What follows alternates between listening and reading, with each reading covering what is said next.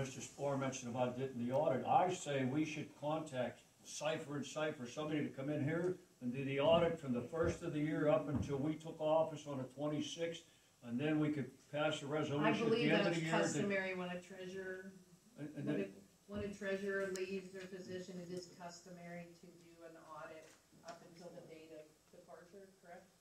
Not customary, it's required by law. It's required by law.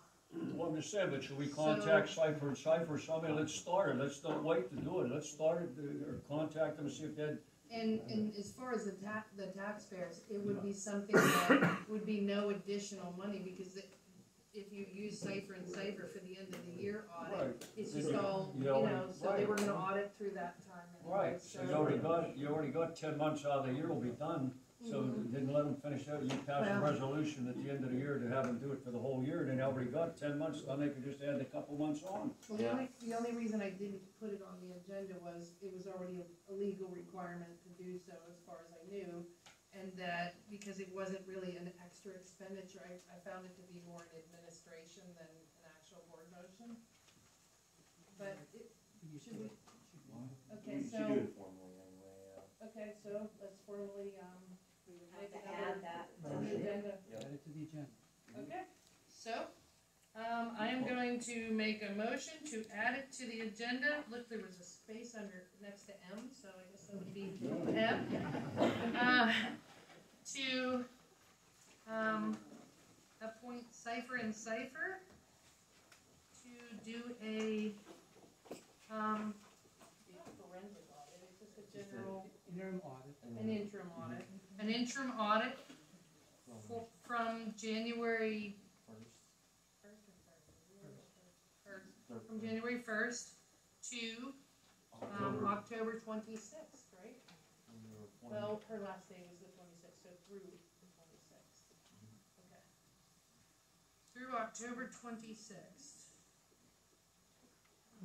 Then we could do the other after, at the end of the year, after. we You're gonna have to pass a resolution to appoint an auditor for the year 2022. Right. That you'd have to do at the next meeting, but this is the most like, as far as mandatory anyway, in these groups. Okay, so mandatory to do it anyway. So that is my motion to appoint Cipher and Cipher to do an interim audit from January 1st through October 26th, which was the departure of Roberta Singer.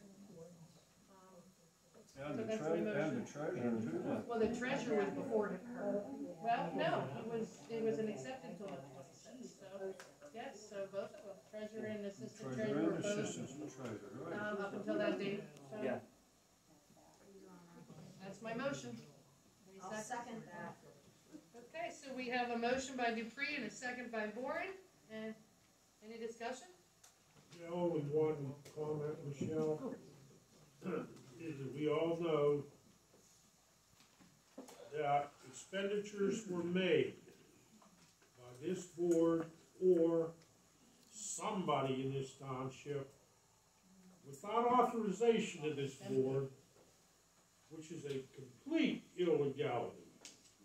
And I'd like Cipher to Cipher, if they're going to be hard, to look at that aspect of the audit.